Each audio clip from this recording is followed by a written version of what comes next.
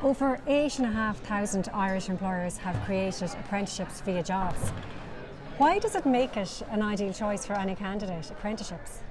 Well, apprenticeship is, if you like doing things, if you like learning by doing, apprenticeship is an ideal way of gaining a qualification.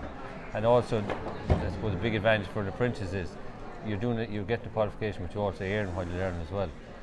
So you can put especially if you're in school and there's something that you like doing, and apprenticeship is an ideal opportunity to put that into practice and to learn on the job with employers and with qualified, especially with industry professionals.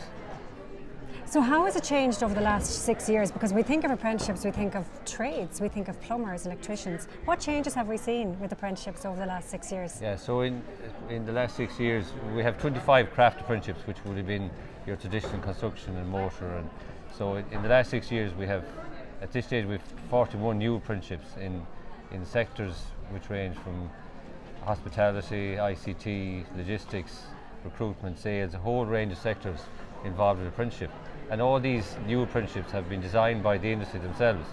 So the industry have said that this is the type of training that they're like. Leading it. Yeah, exactly, yeah. And then finally, how do you choose an apprenticeship that's a good match for you? Well, it's like anything you pick. I suppose the advice for anyone is, what do you like doing?